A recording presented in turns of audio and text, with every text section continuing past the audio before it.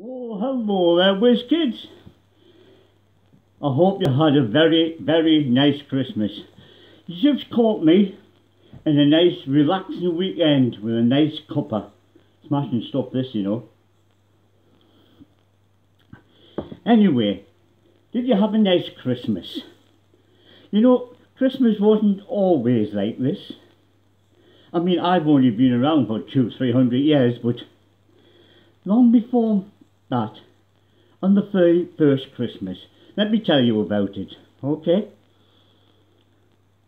First of all, there's some shepherds out in the field. They were doing nothing else but watch their sheep. And all of a sudden there was a light in the sky, and I thought, hey up, what's going on here? There's something strange here. And then they heard a choir. A choir in the middle of nowhere. It's supposed to be a nice, quiet, relaxing job, but all these angels singing, glory to God in the highest. Well, they were a bit shocked. And the angel said to them, hang on, I've got something very important to tell you.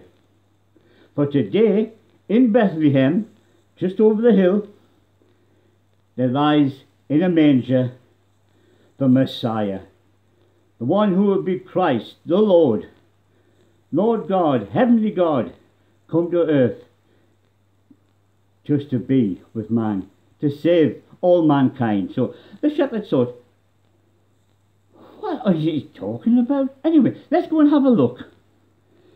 So off they went, and they tottered, and they eventually found the place.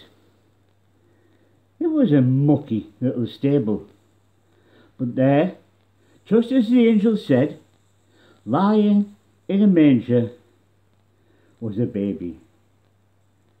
And it wasn't just any baby, you could tell that. And then they told his mother, Mary they called her, and Father Joseph, everything the angel had said. And Mary was going, yes, I understand. Joseph was stood there. I think he was still trying to puzzle it all out, but Mary knew. So after that, well, the Bible tells us, instead of going straight back to the hills to look after their sheep, they went around the whole town. And it was full of people, don't forget. They were there for the census. You can read about it in the Bible. And they went around and they told everybody they met what the angel had said, what Mary and Joseph had said, and what they had seen. Now I think that's not a bad idea, because I bet and I can guarantee that you have gone and told your friends what you got for Christmas. Is that right? Of mum and dad, of your best friend, of your grandma, your granddad, your uncle, your your brother, your sister. You told everybody. This was the best Christmas present. That God himself actually came to meet man, to save man. And the shepherds understood, and off they went. They told everybody what the angel had said, what they had seen, and what they expected.